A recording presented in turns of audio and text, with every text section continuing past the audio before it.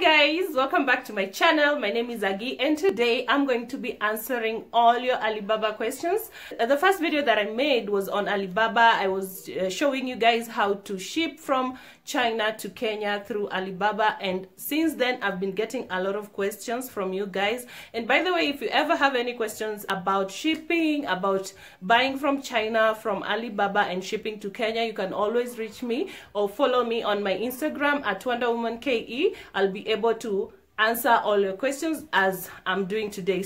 So most of you guys have actually answered your questions as you asked me, and I've already given your feedback, but there are a group of people who could probably have the same kind of questions that you guys have been asking me. That is why I have decided to make this video, and also because the questions have been too much, and sometimes it's just the same question everybody is asking me. Like, you can get the same questions in different variations but from different people. So that is why I thought it would be wise to actually make this video for you guys today. So in case you have the same questions, you don't have to go asking me again. And if you haven't watched the Alibaba video that I first made, kindly excuse the noise in the background. I have kids in the house, and therefore you're just gonna have to hear them screaming once in a while.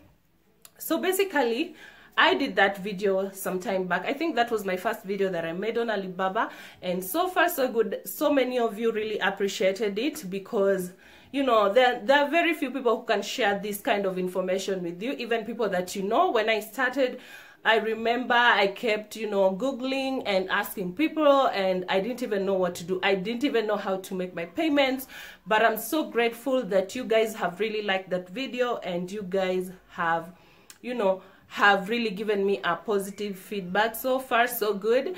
But because of the questions that so many people have been asking me on my inbox, I have decided to make this video today. So I won't be able to answer all of your questions, but I'm gonna try to answer as many as possible. And like I said before, if you ever have any questions regarding anything on my channel, you can always follow me on Instagram at Wonderwomankenya. So that way you'll be able to DM me, so that I'll be able to get in touch with you or answer anything that you are going to ask me on my Instagram. So right here with me I have my small notebook that I noted all the questions that you guys asked me, since I'm recording with my phone. So once in a while I'll have to read the questions here, but I'll also try and put them here on the screen so that you guys can believe that they're actual people who have actual questions, because some of you might just think that I'm making these things up. So I have some of the questions written here that I'm going to answer today. So the first question that I got, and this was on my email. Kindly, if you have a question, please always reach me on my Instagram. Follow me on Instagram, reach me on my Instagram page. That way I'll be able to answer your questions quickly, because I'm always there. But sometimes when you use the email, I check like probably once after every 2 days, so it would take longer for me to answer your questions in case it's really urgent for you. So the first question I got was, kindly advise how can I register my credit card for Alibaba Pay? Answer that question, and I'm gonna answer as best as I know according to my own experience. I don't know how other people do it out there, but I'm just gonna give you exactly what I know, or exactly what I did. So when I got to my bank, I told them I wanted to open an account because I did not want to use the same account I have for my own personal use for, you know, making online payments, because, you know, it's never that safe. Yeah. So when you get to your bank, tell them that you want an account and you need a credit card, and kindly make sure that you let them know that the credit card you're going to use for online payments. Ask you how much do you think you'll be spending every year for that card. So you'll have to indicate there how much you'll be using, and make sure it's a huge amount, because the first time I went to the bank, I actually didn't know that, and I just put there, I thought I would put the amount I was going to use that day. So later on, when I was trying to make payments, I wasn't able to make any payment because I had exceeded the amount I had put on that card. That is when I found out that you have to put an amount that you'll be able to spend throughout probably a year. I think it's a year. I don't think it's a month. I think it depends with the bank that you'll go to. But personally, I went to Equity. They'll open up an account for you, and then they'll give you that card that you'll be using to make online transactions.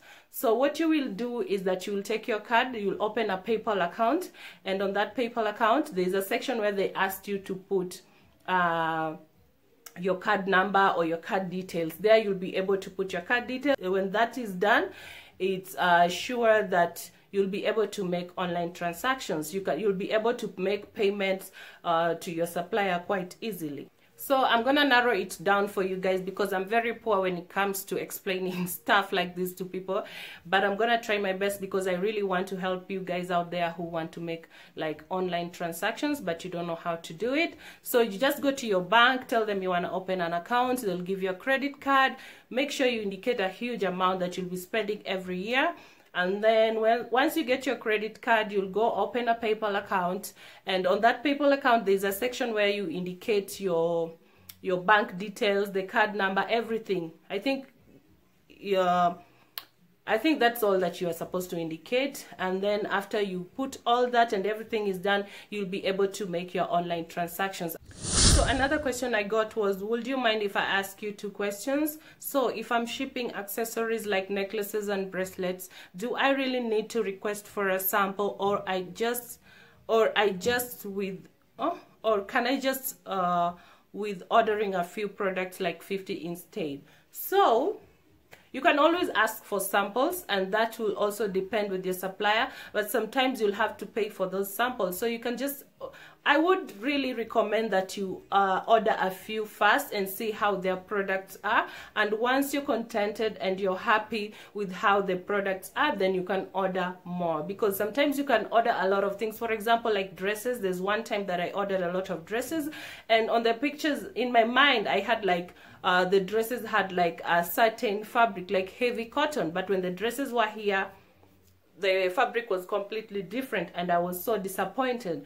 But anyway, what you can do is just order a few samples, and when you're contented and happy with how the products are, then you can order a lot more. I think that will be the easiest thing to do, or the best thing to do. Another question that I got was also, how does the shipping work? Do I get the address of the shipping company and send to the supplier?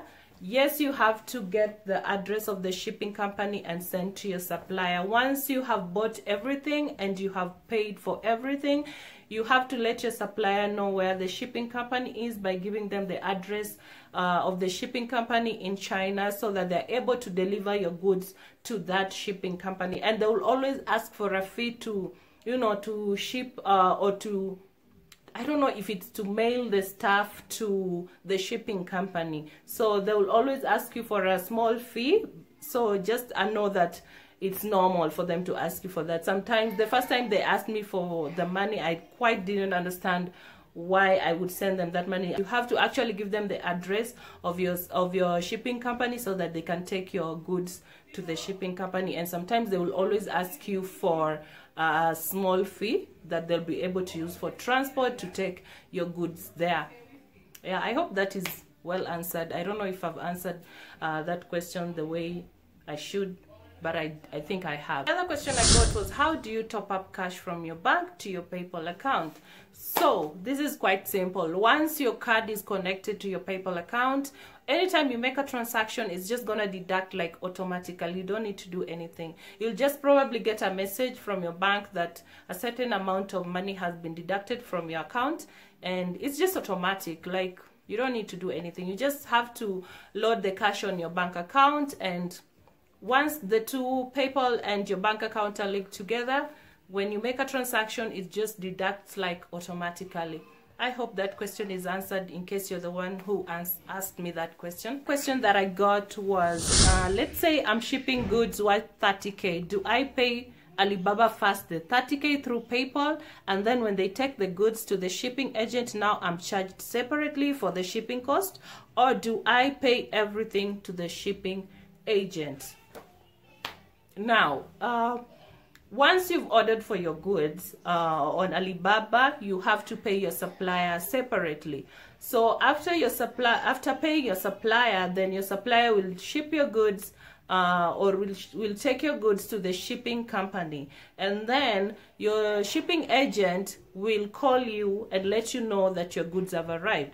And you have to remember that when you are paying your supplier, always make sure that you indicate the correct address, your phone number, and so make sure you give enough details that someone can reach you through, in case, you know, probably your phone is off, they have another number to call, I don't know.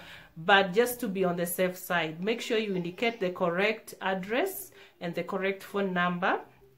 So when your supplier takes your goods to the shipping company or to your shipping agent is gonna call you and will let you know of the amount that you're supposed to pay for shipping. Now, this is the amount that you pay for shipping and not the amount that you pay your supplier. You pay twice. You have to pay your supplier and you have to pay your shipping agent. They'll give you a quotation on the amount of money that you're supposed to pay. And what I'd like to tell you guys is that it will vary, you know. When you're shipping by sea, they will measure in volumetric weight. But if you're shipping by air, they measure or they give you an estimate or the amount of money that you're supposed to pay according to the actual weight. So by air is actual weight, but by sea is the volumetric weight.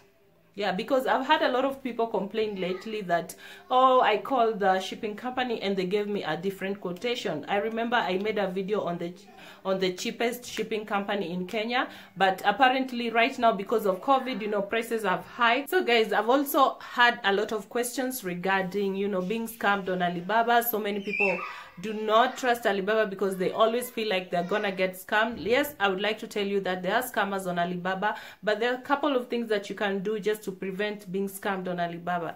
Personally, I've never been scammed before, and you know, there are certain things that I think you can do just to prevent yourself from being scammed. Number one, I always trust my instincts. When I'm communicating with any supplier on Alibaba and I just feel like, or I get that negative feeling or that feeling that someone is about to scam you, this will also depend on how you guys are communicating or how he's talking to you.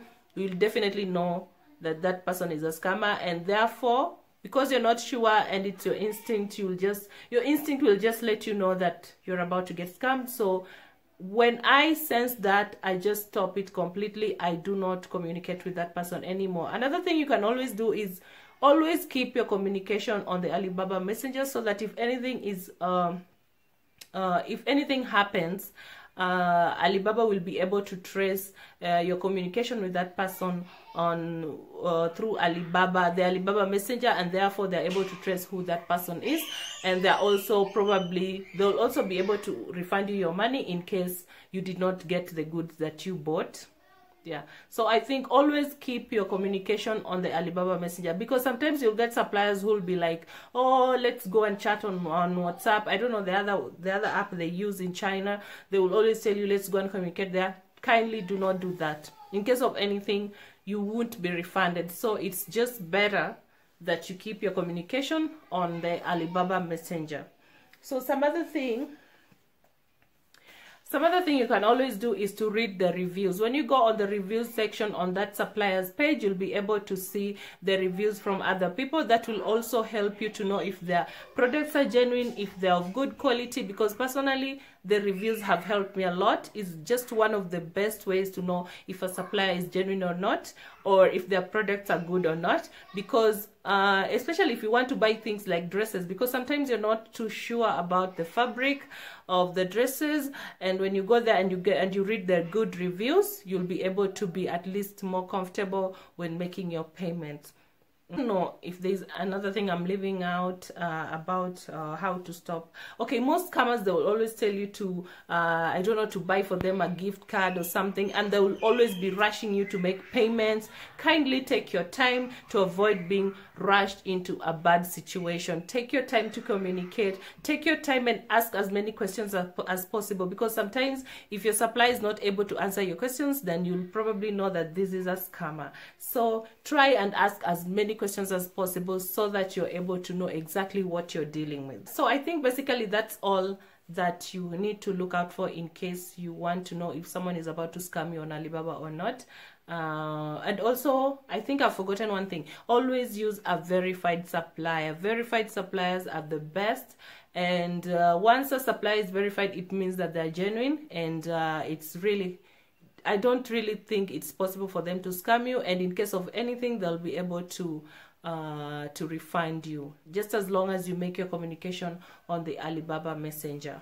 There are so many questions that I got regarding, you know, shipping agents paying for stuff on your behalf. Like you buy goods and then instead of paying the supplier, you send your money to your shipping agent and then they'll just pay for everything directly. Yeah, it's very, very much possible. There are shipping companies who do that. There is a group of people who are asking me like, can I buy like one item on Alibaba? Well, I'd like to tell you that it's not possible. I don't know if you can buy one item, because basically every time I want to buy a few things, it's always very hard for them to let you buy, because Alibaba is basically a wholesale platform. Like you have to buy things on wholesale. So, but you can always communicate with your supplier and ask them if it's possible. They will give you the minimum amount that you can buy from them. I've personally bought around 10 pairs of shoes, so I do not know if there's any supplier who can sell less than that. But you can just talk to your supplier and agree, because sometimes you want like a bit of everything that they have. I think you can work your way out, or you can talk to them and then you can come to an agreement. But basically Alibaba is basically meant for wholesale goods. If you want to buy one item or two items, you can always use AliExpress. So basically, I think I've answered all the questions that I thought were really important and really needed me to address. Most of the questions were repetitive and it was just more so the same thing. And I would like to tell you that I've already made a complete video with every detail that you would like to know about shipping or buying from Alibaba and shipping to Kenya. And if you haven't watched that video, I'm gonna put the link in the description box down below so that you're able to find it quite easily. You can watch that. I think it would be a better guide for you on shipping or buying from Alibaba and shipping to Kenya. And if you ever have any questions, always feel free to ask me. Follow me on Instagram on at Wonderwomankenya, and I'll be able to get in touch with you as soon as possible. And I really do hope that I've answered some of the questions that have been bugging you. And I think that's all that I have for you guys for today. And I'm so grateful that you're able to click on this video. I really do hope that this video is gonna be super helpful. I'll still do more Q&As in case I get like a collection of different questions or things that I haven't handled. Even the questions that I've handled today, I've already spoken about them and directed you and given you all the gist in the other video that I made, the first video that I made on my channel. So if you're lagging behind and you haven't watched it, you can also just go back and watch it. But still, if you have other questions, you can always ask me on Instagram. You can always DM me on Instagram and I'll be able to answer your questions as fast as possible. So guys, thank you so much for watching this video, and I really do hope that I'll see you in my next video. Kindly don't forget to subscribe, don't forget to leave a comment, and don't forget to leave me my like. Thank you so much for watching this video today, and I hope to see you guys in my next video.